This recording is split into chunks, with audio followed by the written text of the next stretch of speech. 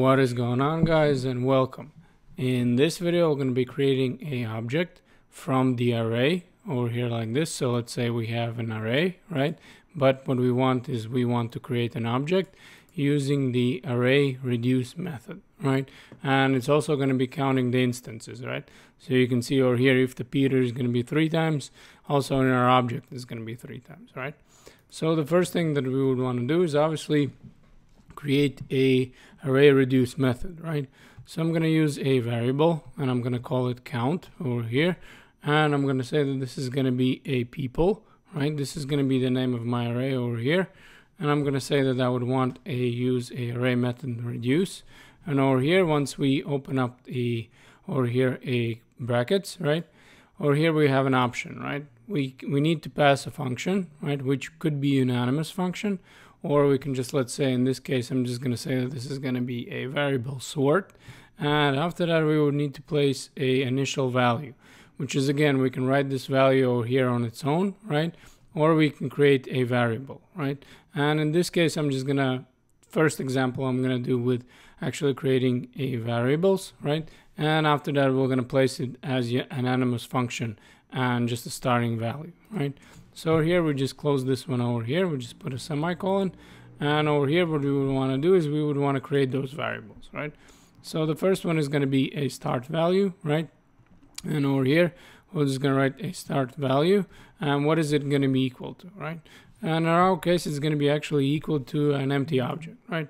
Because we're going to be creating an object. That's what we're going to be doing. And the next thing that we want to do is actually create this sort variable, right? And we're going to say that this is going to be a sort is going to be equal to a function, right, over here like this. And we're going to say that this function is going to actually accept 2 parameters, right? And the first one we're going to call it a accumulator over here like this. And the next one we're just going to say this is going to be next, right? Now I need to tell you that right away we can name these parameters however we would want, right?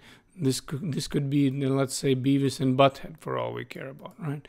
The most important is what they do, right? An accumulator is basically going to be our total, and is going to start with our initial value over here with this one, right? And next is going to be pretty much the iteration through the array, right? So it's first is going to be Peter, then it's going to be John, then Anne, and so on and so forth, right? So once we have our parameters over here like this, we open up a curly brackets, right? Because then we're going to be writing what the function is actually going to be doing. And always whenever we are working with a reduce, the first thing what we would need to do is just in case right away write return, and we need to say that we would want to write return the accumulator, right? This is going to be our total, right? And again, this could be named however you'd want. Just remember that you need to return this value over here, right? And after that, once we have done that, right, we can just go over here and let's say I'm gonna just prove it to you that, let's say console, right, console log over here, and I'm gonna say that we would want to, like, let's say console log count, right? So I'm just gonna save it, we can refresh, and you can see that we are actually returning the object, right? Well, just to prove to you that I'm not just making this up, right, let's just change the starting value, right, to a 0, right? And again, we'll refresh and you can hit 0, right? And obviously when we're working with the reduce, we can actually create a new array, right? So here we can also create a new array. You can see it over here, right? Now let's go back to our object. And now that we know that we are actually working with object, right? We know that our accumulator is actually an object. Let's go and check it out how we can work with objects, right? So let's say that we have people's to object, right? So what is the way, or let's say what is the one of the ways how we can add values over here, right? So one of the ways of adding values, we would write people to, which would be the name of our object. Then we would over here would put a square brackets. Then we would create a value, which is, in this case, I'm just going to call this Gary, right? And I'm going to set it equal to, I don't know, let's say 4, right? So just again, just to double check that what we're doing is right? So let's go over here, and I'm just going to copy this value, and I'm going to paste it in this console log, right? So again, we're just going to check it out what we have, right? And you can see that right now my people 2, right? This is going to be my object, has over here this value pair, right? Which is going to be Gary, and over here it's going to be 4, right? Okay, simple enough, right? So if we know that we over here have this accumulator, right, which is like an object, right? So we could probably do the same thing, right? So what we would do over here, I would just write accumulator, right? And over here I would just make up something, right? So the first one I'm just going to write, let's say 1, right? And I'm going to say that this is going to be equal to 1, right? So I'm just going to save it and run it again. And obviously what you have over here is an object, right? Which has over here this value key, right? Key is 1. And over here the value is 1, right? So again, if we change it around, and let's say over here, I'm just going to write, let's say Peter, right? The first one, right? Over here, I'm going to write Peter, and I'm going to set it something equal to 3, right? So again, if we save it, you can see over here that I'm starting to create an object, right? And over here, the first key is going to be Peter, and the value is 3. Well, with that in mind, right, we can imagine that if we have over here this next, right, and the next is pretty much a variable that's going to be iterating through this array, right? So if we would place over here this next, right, it would be actually iterating through the array, right? That would make sense, right? So let's say that we're going to set this one equal to, let's say 1, right? And we're going to save it, and we're going to run it first time, right? And sure enough, what's happening is, right, what we're doing is we're iterating through the array, right? So what we're saying is, listen, we want this Peter, right? And you need to understand that over here, this next already has these quotation marks, right? So right away, you don't need to put them over here whenever you're using the next, like you would be using with the Gary, right? You right away have them over here because you have them in your array, right? So you have Peter, then you have John, and Anne, and Bruce, and Jim, right? And what's happening is the reason why it's not counting right away the way it should be 3, 2, 2, 1, 1, right? Is because we pretty much set it to a base value, right? We said that whenever it's going to be equal to 1, right? So even if it starts iterating through the next Peter, it's still going to set it equal to 1, right? So therefore, it's always going to set it to 1, right? So what we would need to do right now is we would need to figure out a way for us to actually make sure that with our function that if we actually would check if we have already Peter, what we would want to do is add another Peter, right? Add another value, add, let's say 2 and then 3, right? So how we would do that in a regular object, right? So if we go back over here and let's say that I would go to console log, right? And I would check that people 2, but let's say that I would call it Trump, right? I would say Trump. And what I'm saying is, listen, console log, tell me, does the object over here has a key Trump or it doesn't, right? So let's save this. And you can see over here that it says Trump in this object is actually undefined, right? Okay, well, this actually gives us an idea, right? So if we just, let's say, use a if statement, and what we're going to say is that, listen, if, right, this accumulator next, right, accumulator next over here is actually equal to undefined, over here like this, undefined, right, then what we would want to do is we would want to create this first accumulator, right? So we just put a curly brackets, and we can just cut this one out, right, and paste it over here. And what you see over here, this is going to be our code block, right? What we're saying is, listen, accumulator, do you exist? If you are undefined, then let's create one. And over here, we're going to say else, right? Because in some cases, obviously, it's going to be already there. We're just going to add in a value. And how do we add a value, right? So the long version would be something like this, right? So we write accumulator next over here. And then we say that this is going to be equal to accumulator next plus 1, right? Over here like this, right? And we write this, and we save it over here, and refresh. And sure enough, we have over here a Peter, which is 3. This is going to be John, 2, and you know, along those lines, right?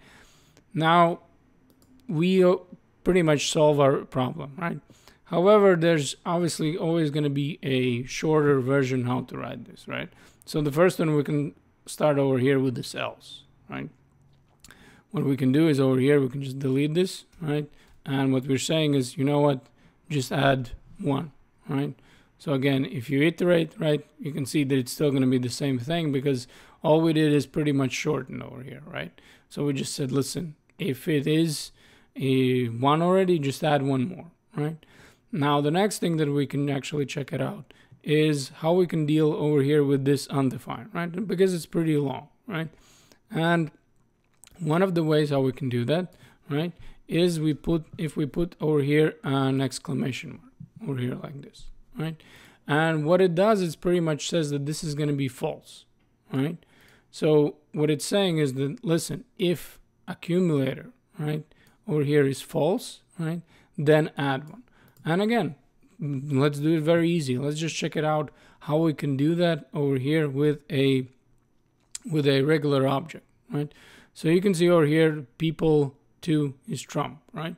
So let's say over here, we go with a Peter, right? So we go back to the same object and we're just going to check whether it's Peter there, right? But what we're going to do is we're just going to put an exclamation mark over here, right?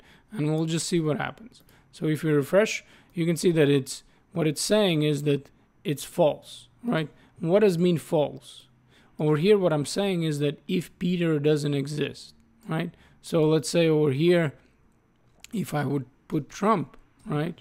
Over here, back to Trump, the Trump that doesn't exist, it's going to return that it's true, right? So what it's saying is pretty much the opposite, right? So what I'm saying is that if, right, Trump doesn't exist, then do something, right? So in this case, what I'm saying is that if it doesn't exist, right, if my accumulator doesn't exist, right, which in my first case is going to be Peter, then do something, right? Otherwise, do something here. So it's pretty much a shorter version. Just by putting this exclamation mark, you're just shortening your code, right? And remember that basically how it worked is whenever we were setting the variable equal to something, right? If we were saying something like this, right, we knew that what it means is not equal to, right? Let's say variable x, right, is not equal to, let's say, 1 or something like this, right? Now I'm over exaggerating right now, like let's say, right, 1 equals to something like this, right? But what it means is not equal to, right? And over here, what we can do is we can run it again and let's check it out, right? And it still works, right? So we added that exclamation mark and you can still see that our code is running, right?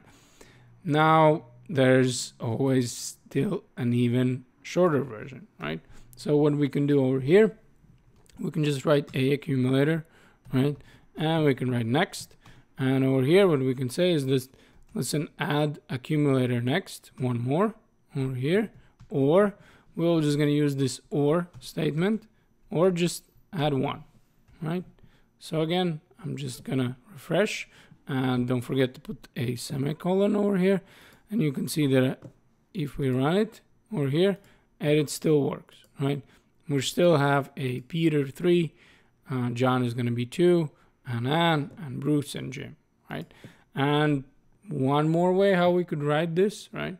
If you don't like this way, right? If this is maybe confusing or something, we're going to place a bracket, right? We're going to write accumulator. Over here, we're going to say next, right? And after that, we're going to say or, over here like this. I'm going to say or 0, right? Plus 1, right? So another way, what we're basically saying, a logic code, right?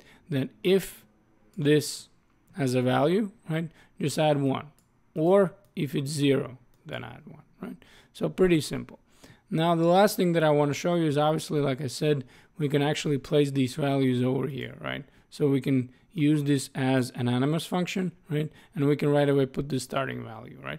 And the reason for why we're doing over here, so it's obviously not this clogged up, right? So now we have a separate 2 variables, right, that actually are responsible, one for function, one for initial value, right? But we can place them over here, right? And it's still going to be valuable, right? So over here, if I place this one, right, and I'm just going to get rid of this variable, And over here, I'm just going to place this function, right? And since it is unanimous function, right, I don't want this variable sort, right? So what I'm going to do, I'm just going to take this one out, right? But still, this function stays the same, right? So I'm just going to cut this one and over here add as my first parameter, right? And again, we're just going to save it and we run it again, and you can see that it's true, right? And this is a pretty basic way how we can use reduce to actually get a really nice result, right? Because we can just pretty much, we don't need to do any kind of for loops, any kind of, you know, working with the keys, let's say working with object keys or iterating through the object keys or nothing like that, right? We pretty much can write in general one line of code, right? I mean, there's another ones that we're doing the setup, right? But the actual logic, you can see that it's very, very, very short, right? So this is going to be it for this video, guys. I hope you didn't find it too long, and I'll see you in the next video.